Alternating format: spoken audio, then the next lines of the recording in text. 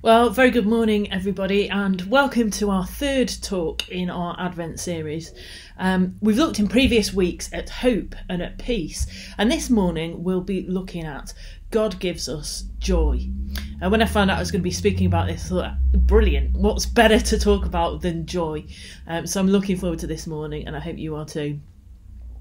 Now, there's lots that we can say about joy, but I just want to make 3 points.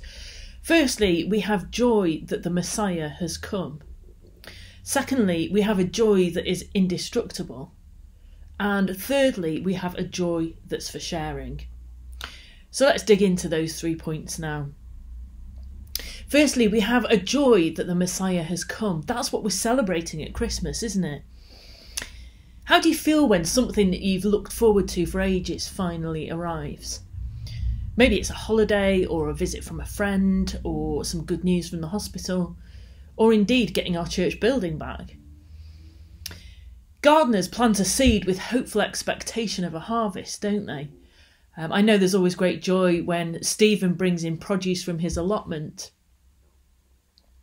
The reason that we celebrate with such joy at Christmas is because the long-awaited Messiah has come.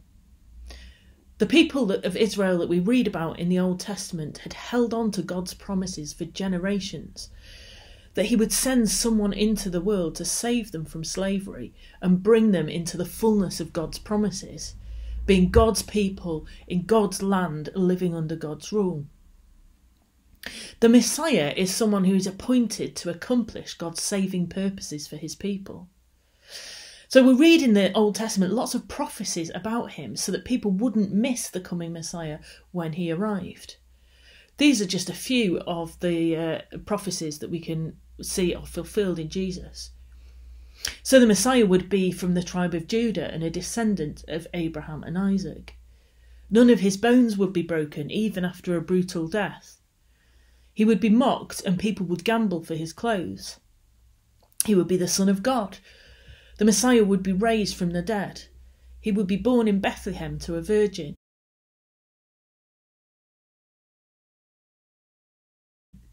He would die for the sins of the world and be rejected by his own people. He would ride into Jerusalem on a donkey. And the Messiah, who is God, would be crucified. The Old Testament scriptures show that Jesus was anticipated and hoped for. He was always God's plan to bring salvation to the world. The people of Israel knew that God had promised someone who would bring salvation, even if they didn't fully understand the nature and the scope of that salvation. So in the 400-year period between the Testaments, God's people are watching and waiting for God's promises to be fulfilled. So let's pick up the passage from Luke that Angelica kindly read for us earlier. And there were shepherds living out in the fields nearby, keeping watch over their flocks at night. An angel of the Lord appeared to them, and the glory of the Lord shone around them, and they were terrified. But the angel said to them, "Do not be afraid. I bring you good news that will cause great joy for all the people. Today in the town of David a Saviour has been born to you. He is the Messiah, the Lord. This will be a sign to you. You will find a baby wrapped in cloths and lying in a manger." After all the waiting and trusting in God's promises, the Messiah is finally here. His birth is a cause of great joy for all people because Jesus offers salvation to everyone, everywhere, if they believe and trust in him.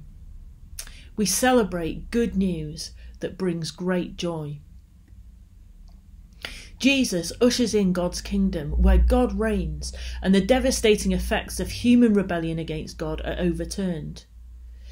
We've just sung that lovely song, haven't we? Joy to the world, the Lord has come. Let earth receive her King. Christian joy is rooted in the coming of Jesus to live a sinless life, to die on the cross for our rebellion, and to rise again, beating death once and for all. Early on in Jesus' ministry, he has a conversation with a Samaritan woman at the well. We read in John 4:25-26. The woman said, "I know that Messiah, called Christ, is coming. When he comes, he will explain everything to us." Then Jesus declared, "I, the one speaking to you, I am he." Jesus was the Messiah that all the prophecies pointed to. In Jesus there is salvation for the whole world, not just for the Jewish nation. Everyone who puts their trust in him will have eternal life. What a reason for joyful celebration. So that's the first point. We have joy because the promised Messiah has come. Secondly, we have a joy that is indestructible. Joy and happiness are links, aren't they? But they're not the same thing. Happiness is often dependent on our circumstances, whereas joy is much deeper. I don't know about you, but one of the things that makes me really happy is hanging out with a group of friends, laughing and joking, maybe enjoying a delicious meal and a glass of wine. But this year has deprived us all of happy times with family and friends. We haven't been able to meet together so much. We haven't been able to meet together as a church, and we've been cut off from much of the community that makes us happy. This year's been undeniably tough for us all. There have been some brilliant moments. I think a highlight for me was Becca and Alex's wedding. But there's also been a lot of sadness as well. So how do we embrace Christian joy in the midst of all that? Are Christians supposed to try and be happy about everything?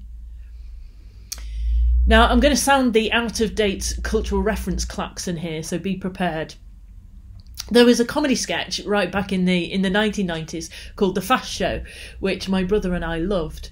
And there was a character in that who used to say how everything was brilliant all the time. So here comes my extremely bad impression of him. Holidays, brilliant. You can go to foreign countries, any you like France or that other one. And you go on a plane. Planes are brilliant. Imagine what holidays would be like without him. To get to France, you'd have to swim the channel with your suitcases and your pyjamas would get all wet. Brilliant! Are we supposed to be like him and try to find everything brilliant?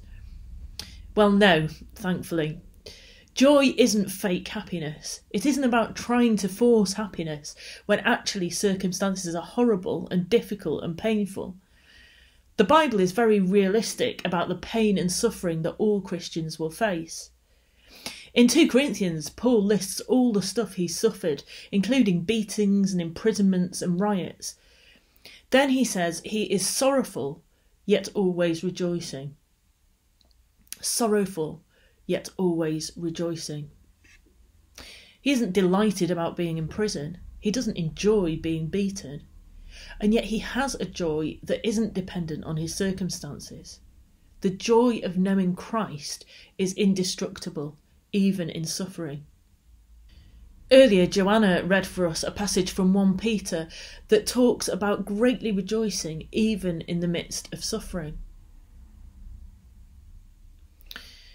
Our ultimate example of joy in suffering is Jesus himself, who, for the joy set before him, endured the cross, scorned its shame, and sat down at the right hand of the throne of God. You can read about that in Hebrews chapter 12. In spite of circumstances, we can have joy in God's love and promise. We can rejoice that nothing can separate us from God's love. I love this passage at the end of Romans 8, which says, "For I am convinced that neither death nor life, neither angels nor demons, neither the present nor the future, nor any powers, neither height nor depth, nor anything else in all creation will be able to separate us from the love of God that is in Christ Jesus our Lord." So we can have joy that we can never be separated from Christ's love. And we can have joy in the certain hope of the new creation. We know that one day Jesus will come back and that there will be no more pain or suffering. Listen to these amazing words from Revelation chapter 21. "Look, God's dwelling place is now among the people, and he will dwell with them. They will be his people, and God himself will be with them and be their God. He will wipe away every tear from their eyes. There will be no more death or mourning or crying or pain, for the old order of things has passed away." So that's the second point. Christian joy isn't dependent on circumstances. Joy is indestructible. And finally, we have a joy that's worth sharing. How do you react when you get good news or find out something exciting? Well, we instinctively want to tell other people, don't we? When I found out I had a nephew, I shared cute pictures of him on Facebook, and every time I saw a friend, I was showing them pictures and telling them all about him. Or sometimes I read an amazing book and think, oh, I've got to let other people know about this because they'd enjoy it too.